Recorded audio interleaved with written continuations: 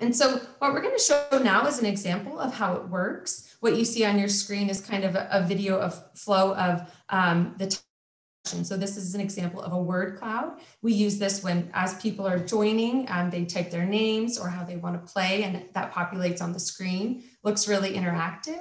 Then there are open-ended questions. As I was saying, this is something that's really useful to generate discussions or allow people to ask questions after your discussion if they have anything else that they want to know. Again, it kind of flows so people can see the questions coming up on the screen.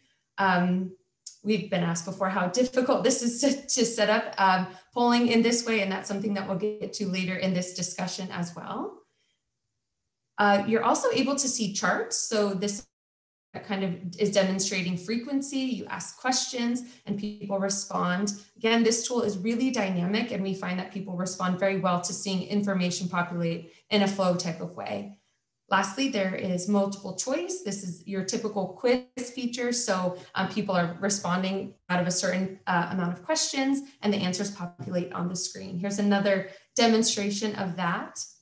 And then I believe, so it's really useful, of course, you're able to show the correct and incorrect answers. And then at the end, a leaderboard is generated. So it will populate a winner. If they've chosen to give their name, you can kind of encourage them and acknowledge them. Again, even adult learners really like games. This is a great way to encourage and gamify the situation so people are excited and competitive.